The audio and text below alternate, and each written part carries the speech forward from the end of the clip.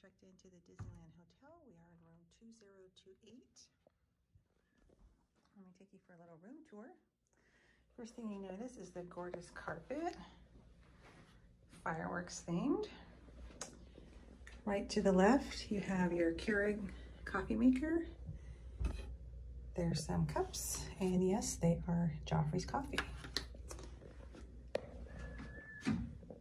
Here's the restroom here. It's your vanity with plenty of storage space under there, hair dryer, individual toiletries, shampoo, conditioner. There's a mirror. There's your shower. And look how cute these sconces are. Even the faucet is little Mickey shaped handles. Here's your toilet or water closet. Right over here is a closet for your luggage, extra pillows and blankets, ironing board and safe. This one does have a connecting door if you had a connecting room. Here's a desk. Little hidden Mickey there, I think, on the lamp.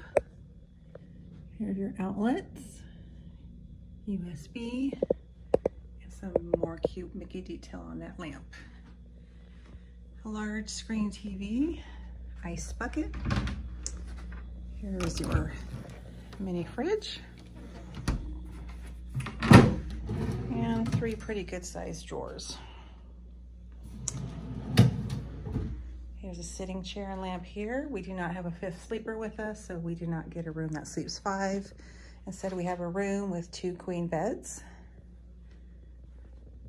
And one of the most famous and, in my opinion, best portraits of Walt walking through Sleeping Beauty's castle right there on the wall. But you know what the best part is. If you know, you know.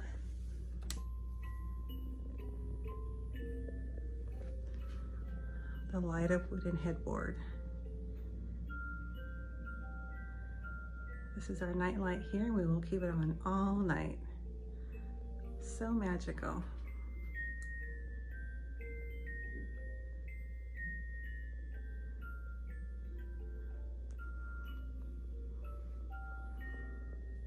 Awesome. Now it is nighttime, but I will take some more video in the daytime. We requested a standard room.